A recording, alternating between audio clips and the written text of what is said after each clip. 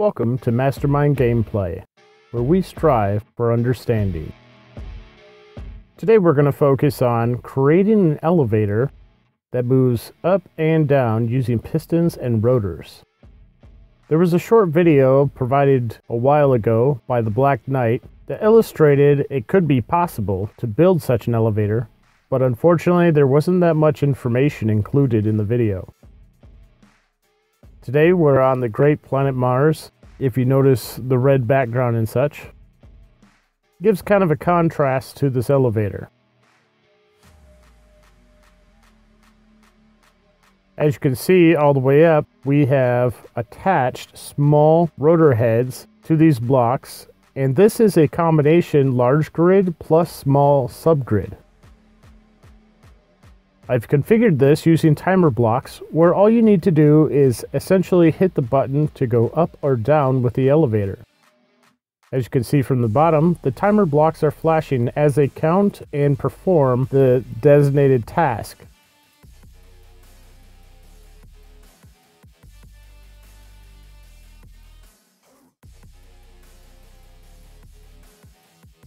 Now that you've seen it, I think we should try building one together. This should only be about 5 blocks wide, but the central base of it is only 3 blocks.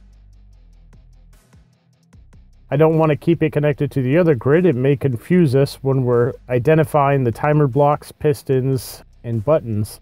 So we're just starting it at the exact same grid level, and we're going to build from there.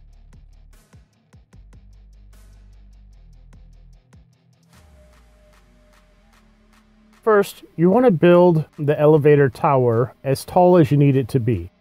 Whether this is reaching up the side of a mountain, or in a ravine, or potentially just to the next level of your base.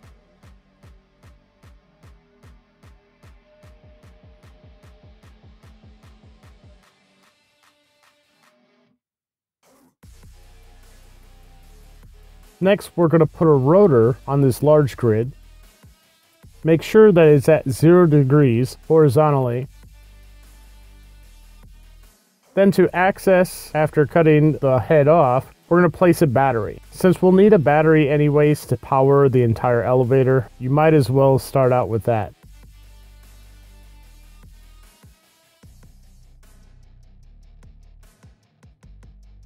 Now with the battery placed, we just access the terminal.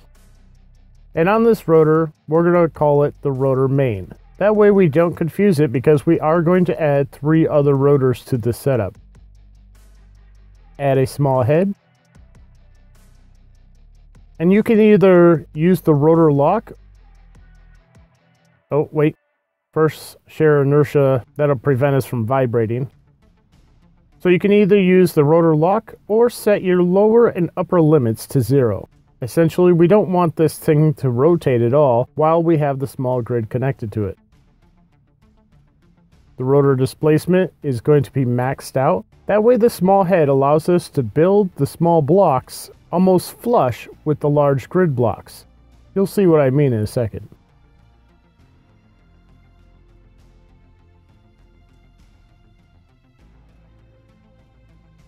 As I put these small grid blocks on here, they almost perfectly line up with the edge of the large grid blocks.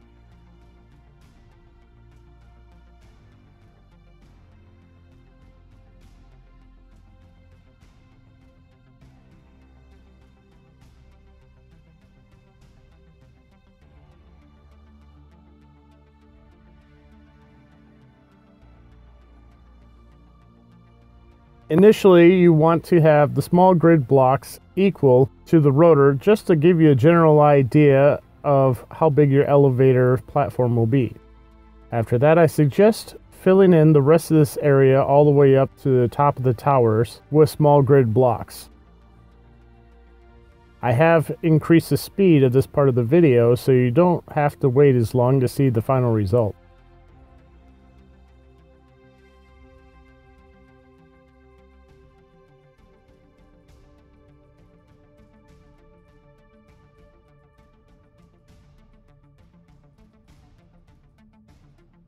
There we go, that should do it for there. Next, we're going to start with the platform. I'm going to put multiple blocks out,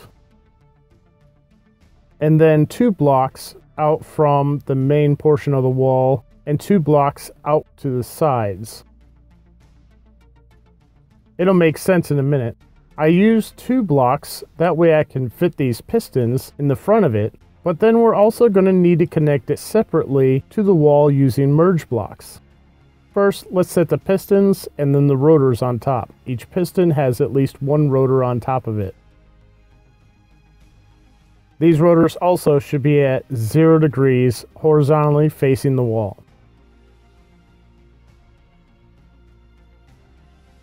For me, I mark these pistons either the piston left side, or piston right side, or piston center, so we can keep them kind of organized. The velocity is going to be -2.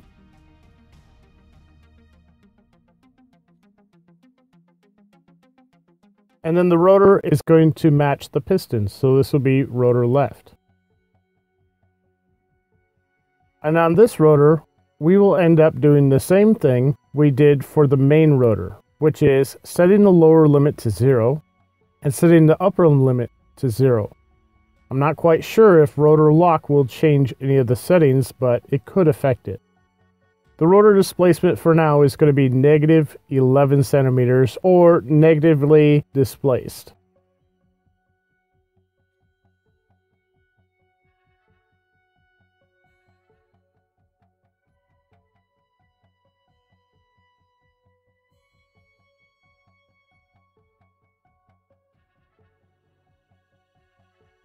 And for the right piston and rotor, we are going to have the same settings as the left piston and rotor.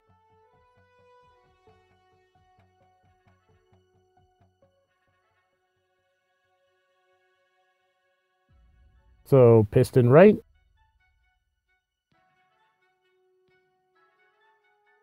and share inertia, -2 velocity.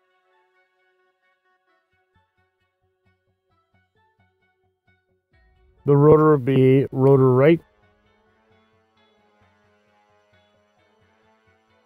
share inertia, lower limit is going to be 0, upper limit is going to be 0, and finally the rotor displacement for now is going to be -11.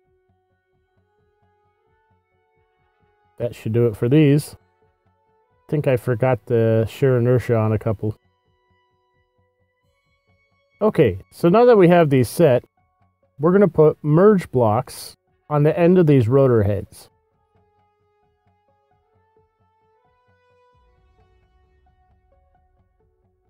And there's one. And we'll go to the other side and add the other one.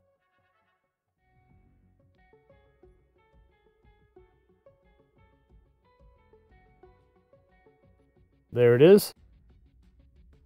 Then, to get a feel of how far these pistons will extend, we're going to make sure that both of them are completely extended.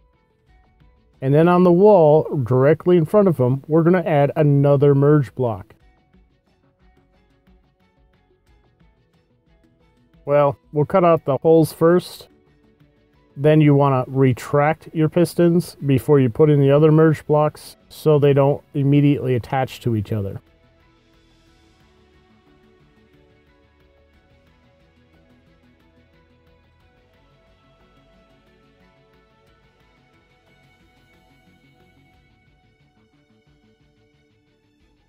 I have intentionally made the operating blocks green so they're easier to see compared to the carbon colored blocks.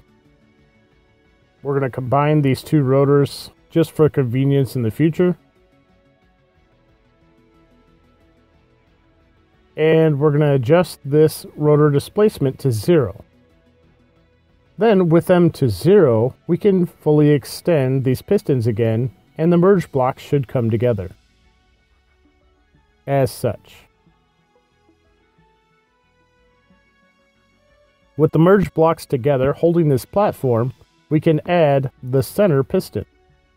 By using the merge blocks to connect these, this allows us a guarantee that later on, when we try to use the rotor attachment for the heads, they will still line up properly.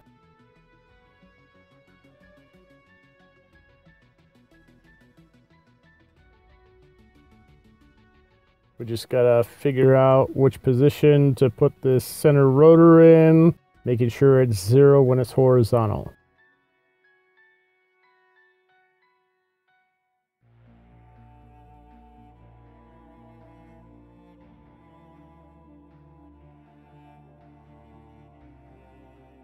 Looks about right. I forgot, we want to make sure that the rotor displacement of the side ones is now extended outward by 11 centimeters. Otherwise, we won't be able to fit the piston rotor for the center piston on there.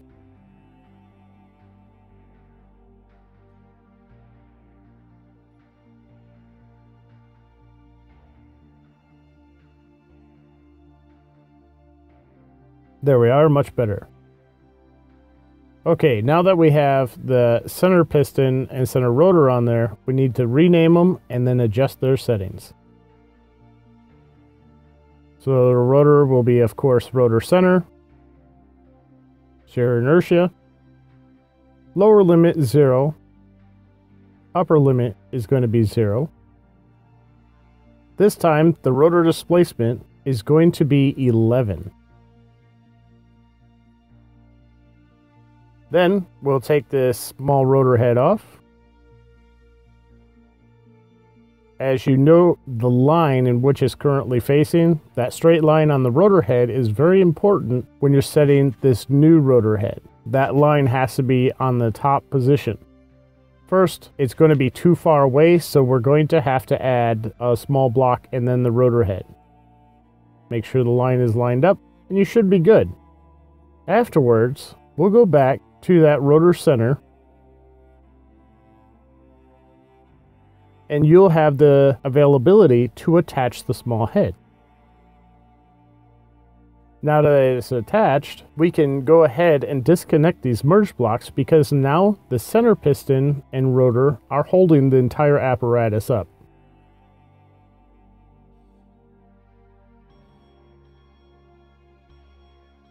Oops, too many blocks there.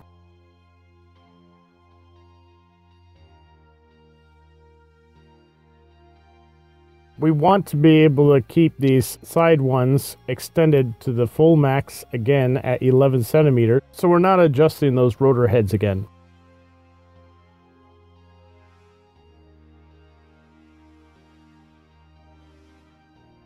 Now we know we need 1 block offset,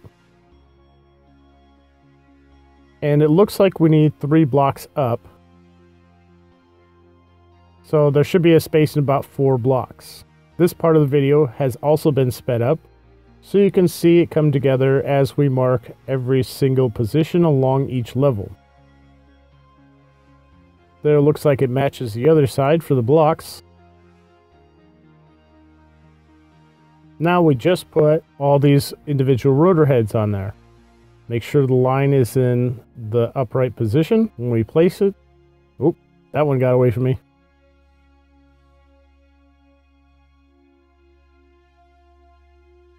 Might be kind of hard to see, but once that line is in the correct position, just click and paste these small heads and keep going. If you happen to put the small rotor heads in the wrong direction, while your elevator is operating, it will try to attach, but it will rotate to the position of the rotor head.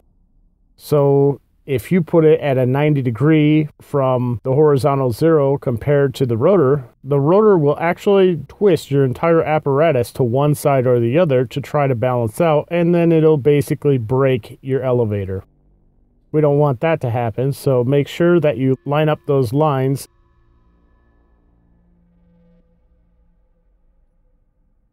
Here's the basic platform.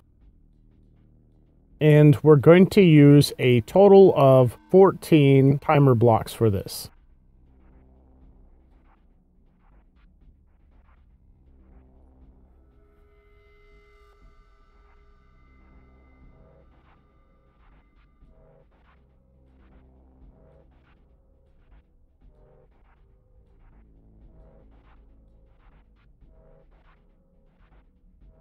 6 of the timer blocks are going to be used for climbing the wall to go vertical, and 7 of them are going to be used to reverse ourselves. That way we can have the effect of going up and coming back down. There may be an easier way if you use a script to operate this instead of timer blocks, but if you're not really into coding or want to search the internet for the different types of scripts that could be potential, I recommend just using the timer blocks.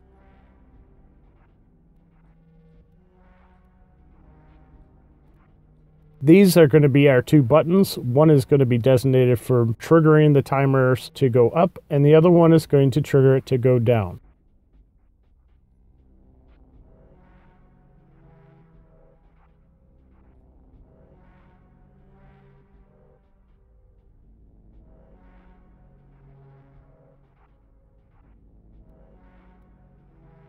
And we want to group these pistons together because they are going to be placed in the same timer blocks at the same time. The center piston will travel up and the side pistons will travel down and vice versa. So make sure they're not all going the same direction first.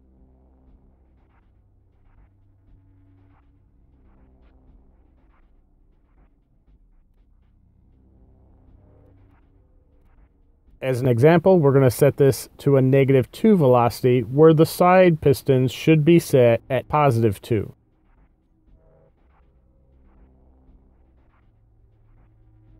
That looks like the basic platform there.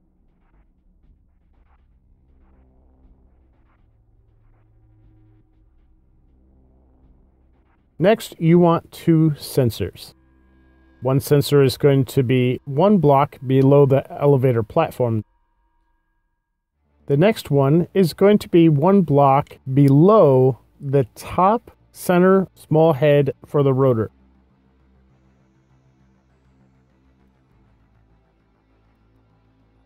We're going to call this sensor top to keep it simple.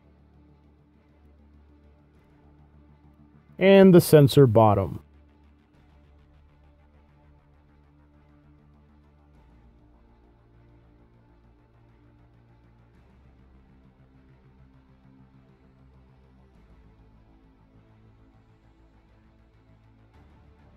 Alright, now that we have all those on there, I think we should start setting all the components the way we need them.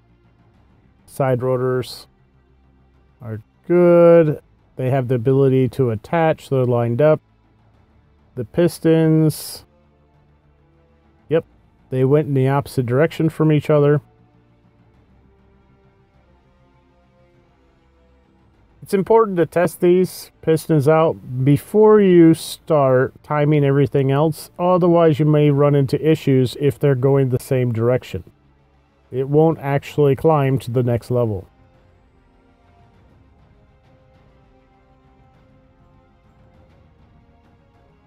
So for timer block 1, we want it silent. Nobody needs all that beeping.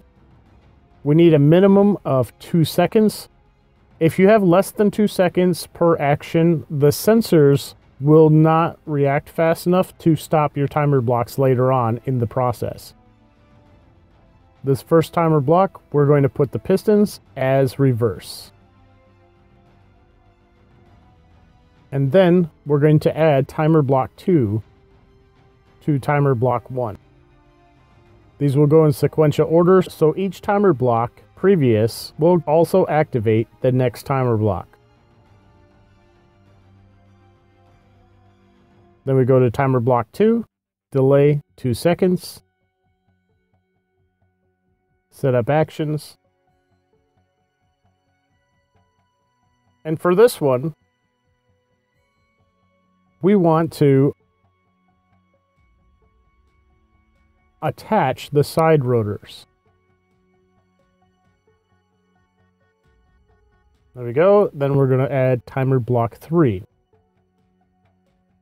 And we're just going to put it to start.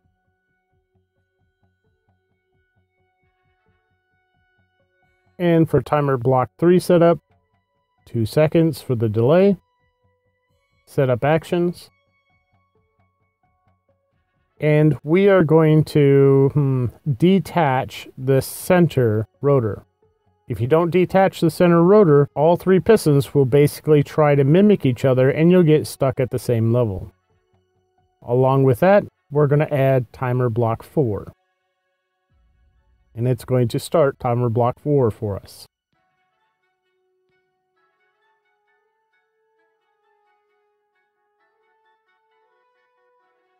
Two seconds for timer block 4 delay.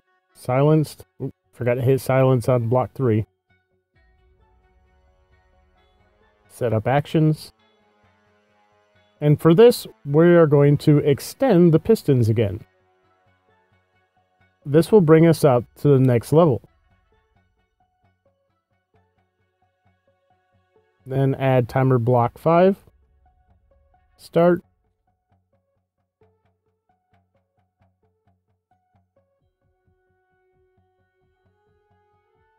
And delay of 2 seconds. Silenced. Set up actions. And for timer block 5, we're going to attach the center rotor again. After we've moved, we want to reattach the center rotor, and then the center rotor will essentially pull your elevator upwards. Then we're going to add timer block 6. And on timer block 6 actions, the delay, again, is 2 seconds. All timer blocks, as you notice at this point, are all set to 2 seconds. Set up actions. And for number 6, we simply need to detach the side rotors. And then that starts our process all over again. So we just need to add timer block 1 and start that one. And since everything is in sequential order and starts each other in that order, once we hit the button, timer block 6 will engage and loop the program. First, let's set these sensors, otherwise we're going to have an issue.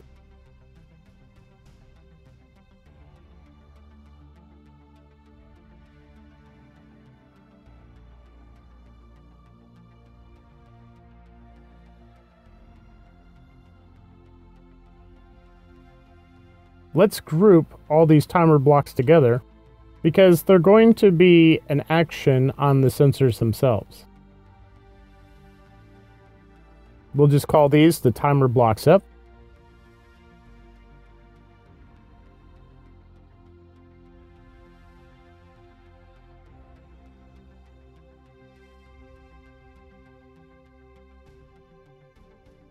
Timer block 7 is going to be used in conjunction with the timer block grouping, so you don't want it to be part as the timer block up.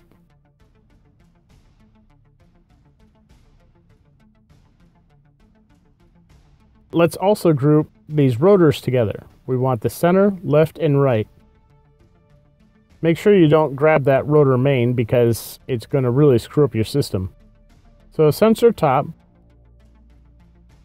the left and right are 0.1. The bottom is going to be 0.5. The top is going to be 0.1. The back is 0.1. And the front extent is 1.5. There may be some offsets of these that work, but that's the settings I'm currently using. We don't want to detect yourself as a player on here. We want it to detect our station and our subgrids. And that should be about it for those lower settings.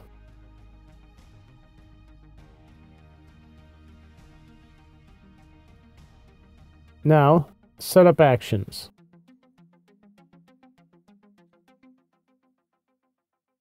When it gets to the top, we want it to attach all the rotor heads so we don't have a chance of the elevator falling off. Then we're going to add the timer block upset and we're going to put it at stop. This way the sequence does not continue on as soon as we get to the sensor. Then for block 7, we're going to hit reverse for the pistons.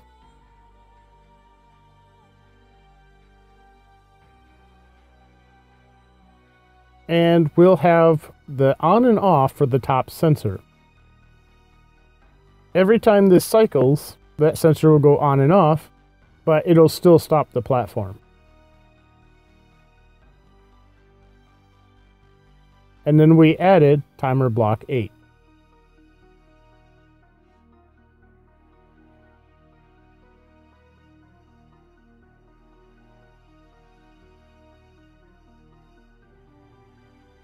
Timer block 8, we have a delay of 2. Our setup actions here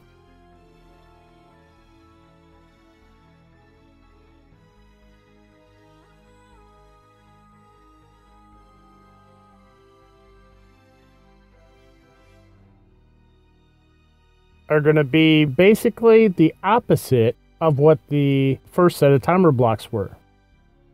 So we're going to attach the center rotor, then we're going to add timer block 9. On timer block 9, the delay will be 2 seconds. Setup actions. Oop, silent first. Silent. Don't need any beeping around here. Setup actions.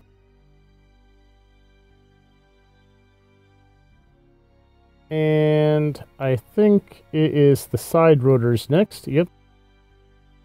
And we will detach the side rotors. And then add timer block 10. We will just start timer block 10 on that one. Timer block 10, the delay is also 2 seconds. As specified before, all timer blocks have the same delay. For timer block 10, we're going to extend the pistons again, or reverse the pistons. Sorry about that, didn't want to confuse you. There is an extend potential, but we are simply reversing them. And then we're adding timer block 11 and starting timer block 11. 2-second delay for timer block 11. Setup actions. Side rotors, we're going to attach them.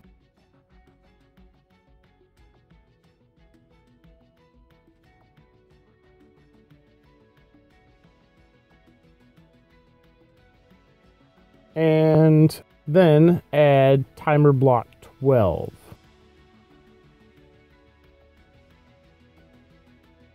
For timer block 12, 2-second delay.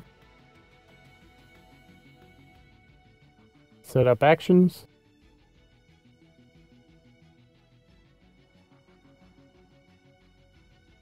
Rotor center, detach. And then add the start for timer block 13. Timer block 13, silent, delay of 2 seconds.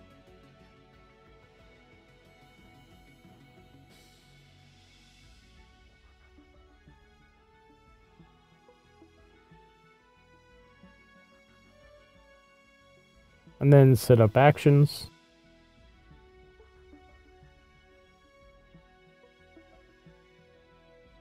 Reverse the pistons again.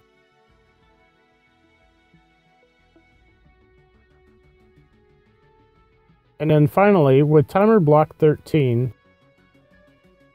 we're going to start timer block 8. This is similar to timer block 6 in the upward position, restarting the sequence by triggering or starting timer block 1. Then we just simply have to set the sensor bottom, left extent 0.1, right extent 0.1, bottom extent 0.1, top extent is different. It's 0.5. It's exact opposite of the upper sensor. Your back extent is 0.1 and 1.5 for the front extent. Proximity alert off. Don't need any beeping. If you want to check to see exactly how far your sensors are showing, click on the Info tab, show the field for the sensor, and then come back up to the top and show on HUD. By the way, I also selected the subgrid and detect stations. But now you can kind of see where this sensor is going to detect. We don't need it to detect the entire platform, primarily just where the piston is going to follow through. It's going to detect the rotor on top of the piston, and at that point, the sequence is going to start to stop all of our movements. If you need to do it with the sensor top, you just go back and click on Show on HUD under the sensor top, and that should be it. For the sensor bottom, we want it the same. We want to attach all of the rotor heads first.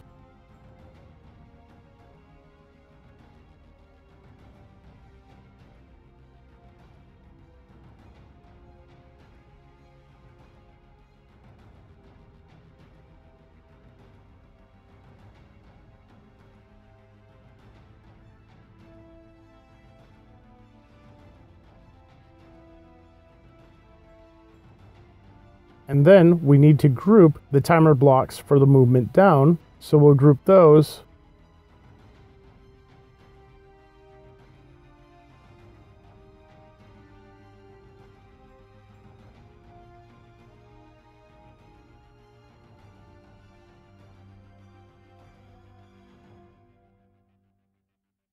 And then afterwards, place them in the bottom sensor, so the bottom sensor, as soon as it detects, will stop all the timer block sequences. This may get really confusing over time, but later on in the video, I will provide an outline that shows how the controls for each item should be set. Alright, now that we have it all together, we should be ready to test this thing.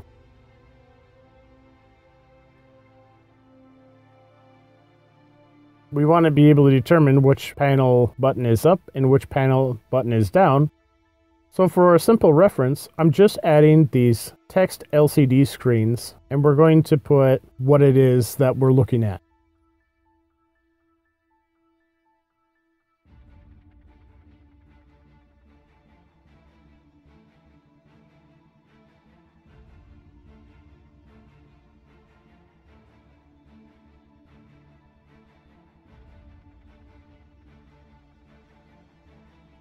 Select text and images.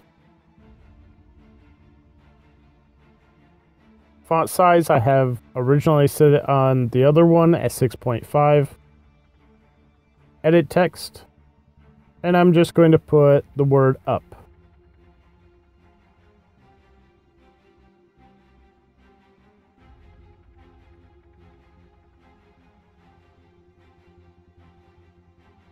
Then the alignment is in the top left corner, so we want to be able to fix that too. Align it to the center, and then this text padding gives you space from the top and bottom borders. I'm going to use about 25%. That way it puts it right in the center and it's easy to read.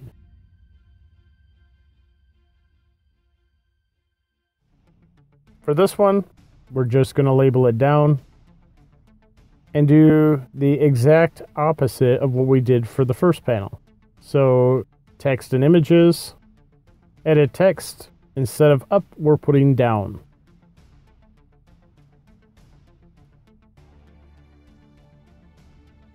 Font size 6.5.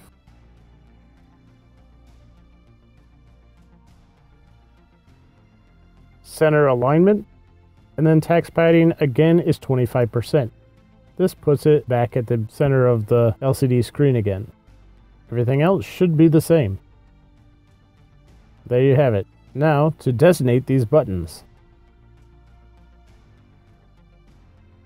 So for the up button, you want to start with timer block 1. All you have to do is select timer block 1 and set it to start. For the second button, for down, you want to start with timer block 8. Since timer block 8 is the beginning of the sequence for reversing the operation to go back down. With all that set up, let's go ahead and give it a test. Looks like we're functioning all right. This part of the video was not sped up at all, and this is the actual speed. Might be kind of slow, but you can also do this on a large scale, which could help moving vehicles from one platform to another, or say adding them from one level rail to another. It's kind of interesting how it climbs the wall. Definitely not the fastest of elevators I've seen, but pretty consistent.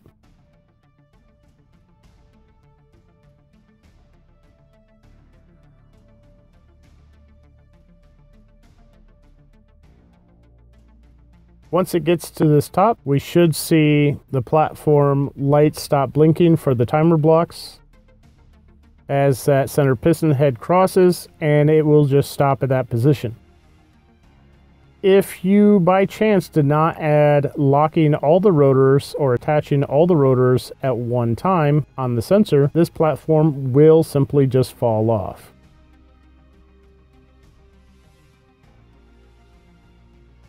Okay, now that we made it to the top, let's see if we can get it to reverse. Just press the down button. You can see the lights again on the timer blocks in sequence. And we are descending.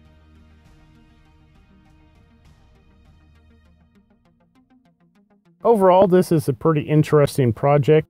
If you don't want to babysit whatever you have, or if you want to automate a drone rover from one level to another, you could always set up this elevator to do so. Then once it gets to that higher elevation, you can re-engage the rover to follow a track on the next level to whatever destination you choose. Upon return, just have the rover return to the elevator and reactivate the down button. This down button doesn't necessarily have to be a button. You could also do this remotely. Or, like I mentioned earlier, a script if you happen to be good with writing the scripts or finding a script that will also work in conjunction.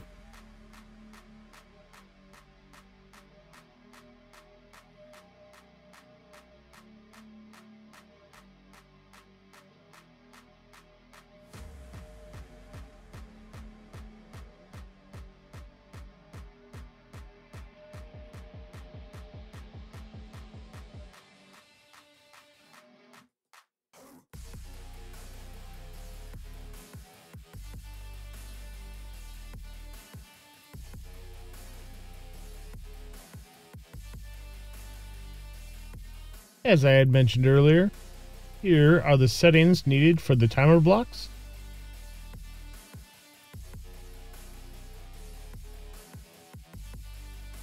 And these are the settings used for the sensors. Well, as always, thanks for watching, and please feel free to leave your tips and tricks in the comments section. If you haven't done so already, please hit that subscribe button. I appreciate it.